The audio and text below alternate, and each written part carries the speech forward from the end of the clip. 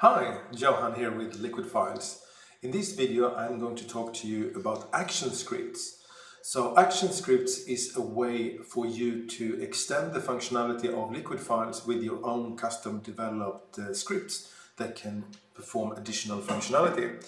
So at the moment we're supporting 4 different functionalities. So password validation and attachment upload validation has already been present in LiquidFiles for many versions.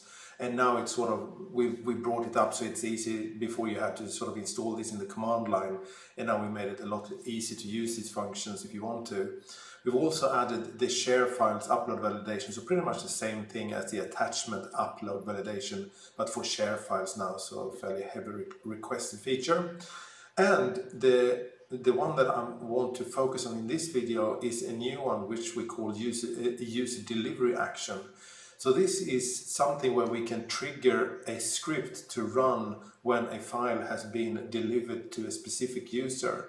So this is for you to, for instance, copy files from LiquidFiles automatically to a Windows share or an FTP server or a SFTP server, or trigger a script to run an additional API for some other functionality. You can, anything that you can program, that you can develop internally, you can now trigger in LiquidFiles.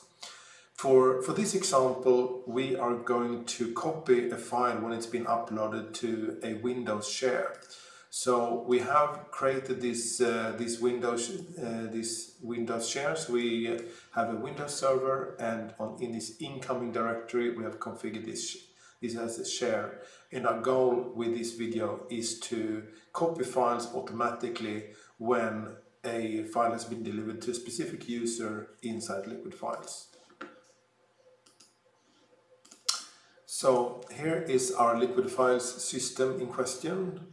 So we go to admin Actionscripts, and here we can now add Actionscripts. So the way it works is we add the scripts here and then we assign them different actions. So in this case I am going to, like a cooking show, I am going to paste in some code.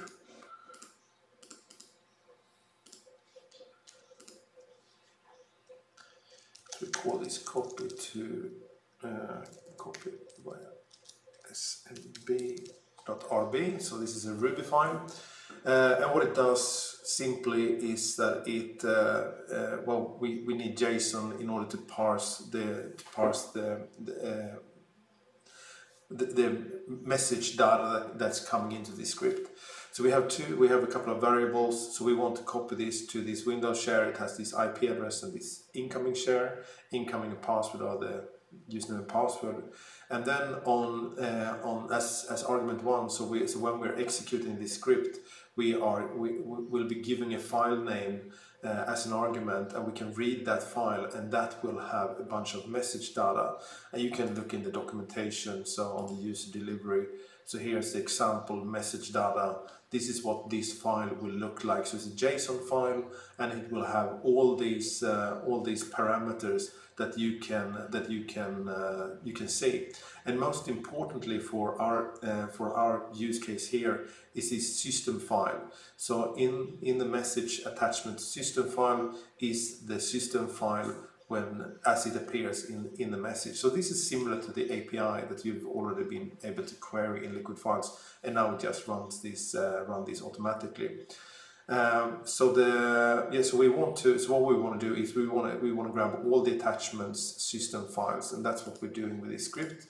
So we're reading the JSON, and then for each of the attachments we're grabbing the system file, and then using this SMB client command we are copying this to this share and setting this file name. So that's the script. So now we're going to add a user.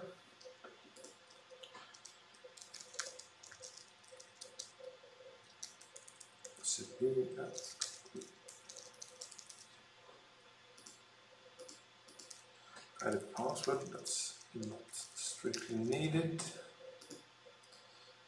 and we are going to attach our action.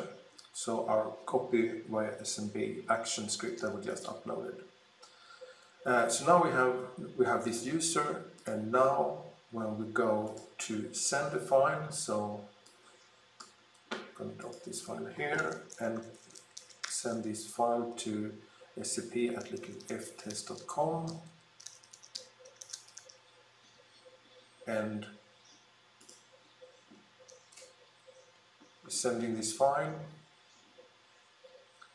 and it will give it a moment, and then we will see that this file has now appeared here. So a fairly convoluted way of sending a Dilbert strip to a local SMB server, but obviously it shows exactly how this will work, and then with a little bit of imagination you can hopefully see how you can integrate this into your environment and do all sorts of nice things to extend the functionality of LiquidFiles.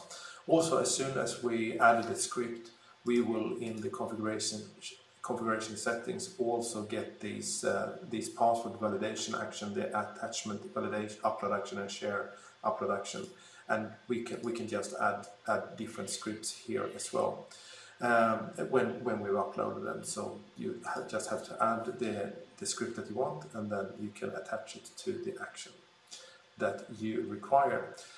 So I hope you find that useful. Looking forward to seeing you for more LiquidFiles videos. Thank you.